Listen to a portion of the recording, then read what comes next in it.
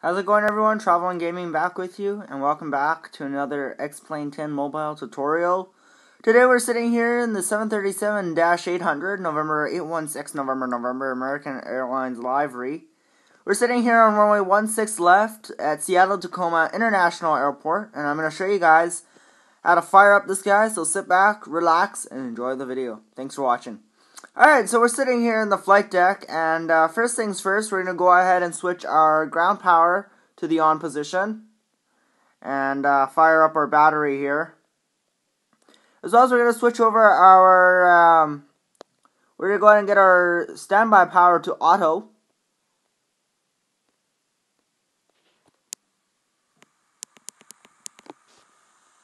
And the aircraft is now using auxiliary power from the ground. We'll go ahead and set up our APU generator here. We'll turn this guy, the AC power status selector, to APU GEN, as we will be firing up our APU here momentarily. And we want to make sure that we have that ready to go. Alright, with the APU generator AC power selector done, we'll do a few quick tests, and I'm going to show you guys everything there is to start up the 737. Alright, so we're going to work down the row by row. And first things first, we're going to go ahead and turn on our Yaw Damper, as well as go ahead and test our crossfeed valve. Make sure it opens and closes. We'll go ahead and we'll turn on our fuel pumps, as we do have fuel on board the aircraft. And everything on this column looks good. Our APU is not on yet, but we'll turn it on in a couple minutes here. We're just doing a quick check of the aircraft to make sure. We'll turn on our window heat here really quickly, to make sure that the aircraft gets the windows heat is on. Whoops, turn that guy on. And we'll check our probes A and B anti-icing. Verify they're working. There you are. We can turn those off for now. We'll check our wing and engine anti-ice here. Verify that these guys are working. And they are working, so we'll turn those back off. We do not need those.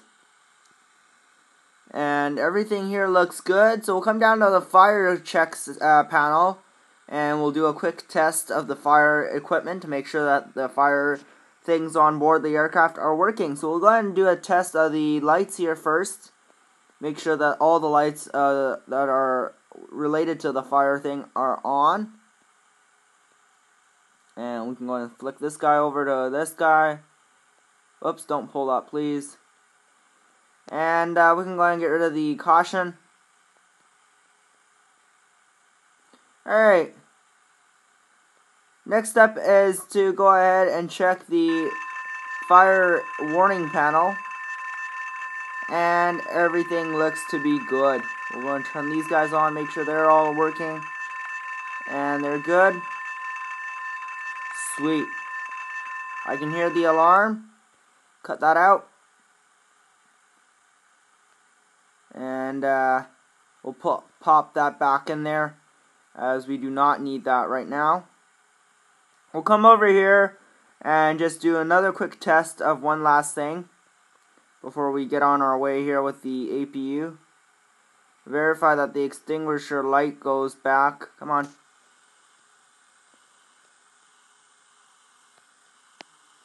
Come on. Silly thing. Okay. So, right now what we're going to do is we're just going to go ahead and turn the extinguisher light back to its original neutral position. And that is set. Alright, so we're ready to go ahead and start the APU. So we'll go ahead and kill the ground power now, and in preparation to start the APU. So ground power is off. And we'll go ahead and start up the APU. So we're going to go ahead and hit the start. APU fires online, EGT is rising, and we'll turn on our APU Bleed Air. Come on, up you go. There you go.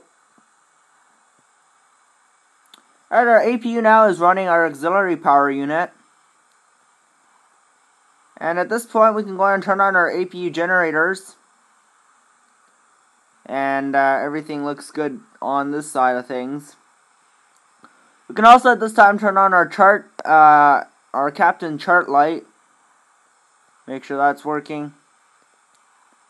Our oxygen panel down here We'll do a quick test back here. I think we can do this back here. Let's go and have a look. No, we can't. I'm sorry, but we can't. Alright, that's fine. Alright, so we're pretty much ready for engine startup. We'll come over here to the light system and turn on our anti-collision light. And verify that our position light is in steady.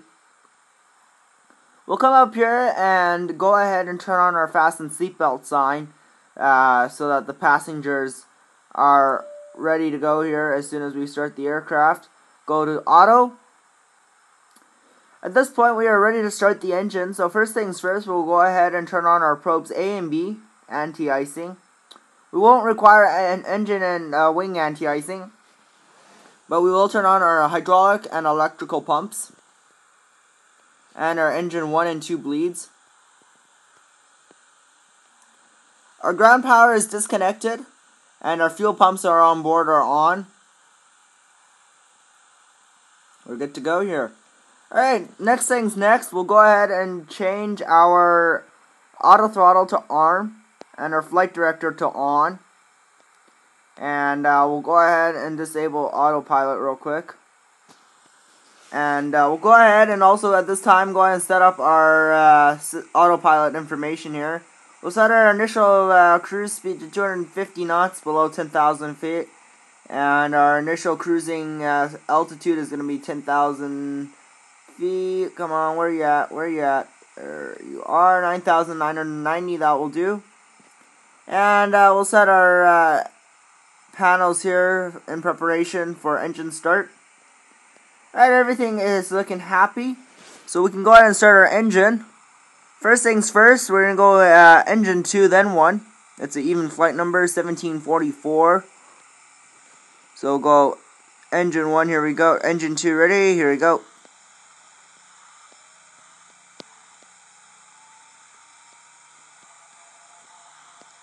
Kill those reversers real quick.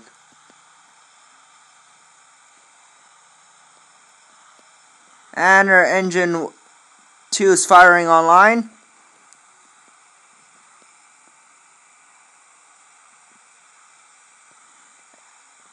Add the mixture in.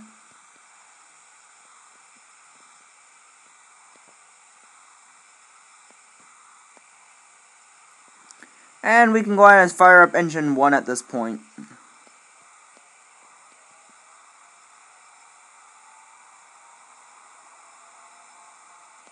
And engine 1, we can go ahead and add the mixture.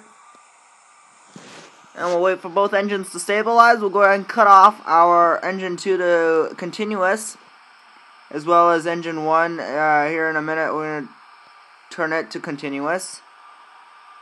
And we'll just verify the engines aren't going to cut out on us, which they aren't. Alright, at this time we can go ahead and cut off our APU. And our APU generators coming off, as well as our APU Bleed Air. We'll turn on engine 1 and 2 generators. And now the aircraft is running on engine power. Alright, and our next step here is going to go ahead and turn on all the lights that are required for takeoff. So we'll turn on our landing lights. All 4 of those. Our runway turn off. Our taxi light, as well as our logo and strobe lights. We'll turn on our wheel well light, as well as our strobe lights to verify that they are on. Sweet. Alright, all the aircraft is now pretty much set up. Next things next, we're going to go ahead and, whoa, what the heck? Alright, there we go. We'll go ahead and adjust our panel lighting here to make sure it's not too bright and that it's not overpowering. Kill that a little bit more. Sweet. Alright, so at this point we can go ahead and also adjust our panel lighting up here to verify that it doesn't kill the thing. And here we go, and in preparation for takeoff, we are going to go ahead and set flaps 5 for departure. So if you come over here to the flaps lever, set flaps 5 for departure. Whoops, not flaps 2, flaps 5. And on this side you can go ahead and also turn on the charts light as we do not really need it. Our fuel pumps are on, and just as we are done all our systems, we're going to go and quickly test our lights to make sure that all the annunciator lights are working. And all the lights up here and down there look happy.